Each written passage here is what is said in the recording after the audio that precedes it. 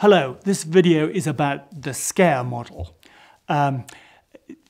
Human beings are programmed to avoid threats and get close to rewards.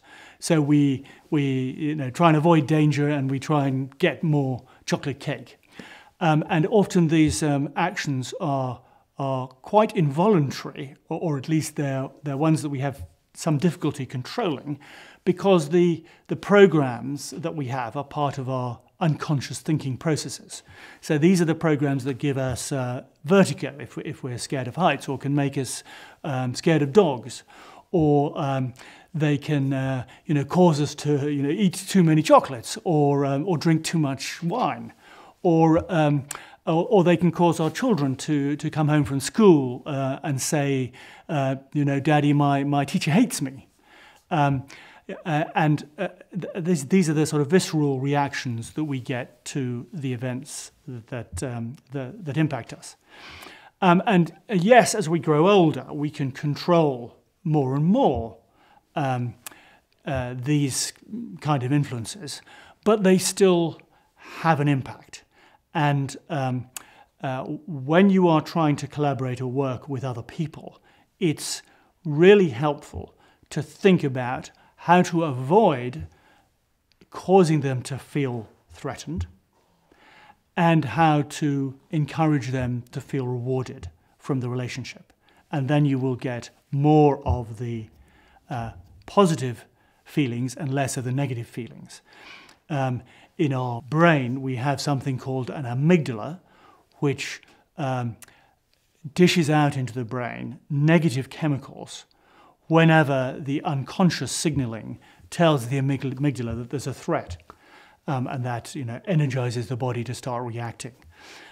Equally, we have something called the nucleus accumbens, which, when the unconscious signals to the nucleus accumbens that there is a reward, there's a chocolate brownie on the table, then it starts putting positive chemicals into the brain, which cause us to want to move towards or react positively to that opportunity.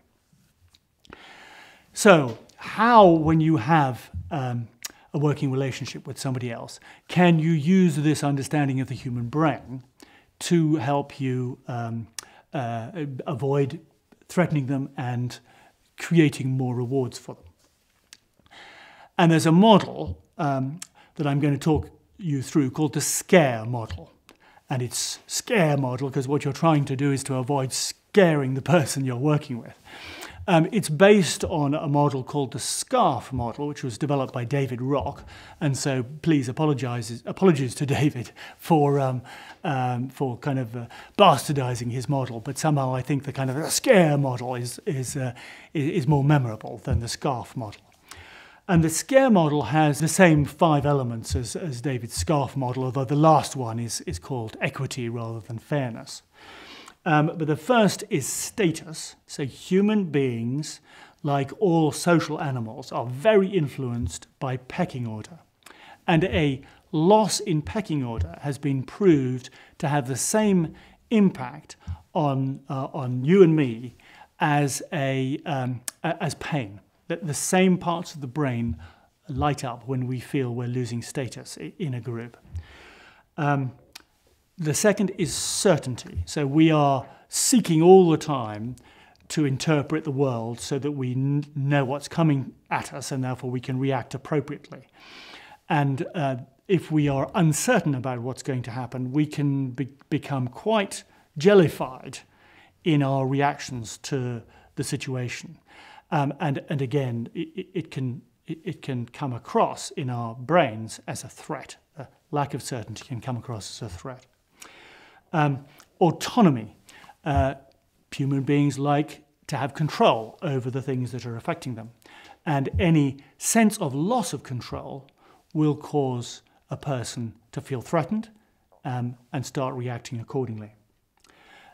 The fourth is relatedness. So this goes back to a subject I've covered in a previous video on willingness to collaborate. So this is about tribal identity. So if we feel that the people we are interacting with are part of our tribe, are people we can trust in a relationship, then we feel rewarded and comfortable.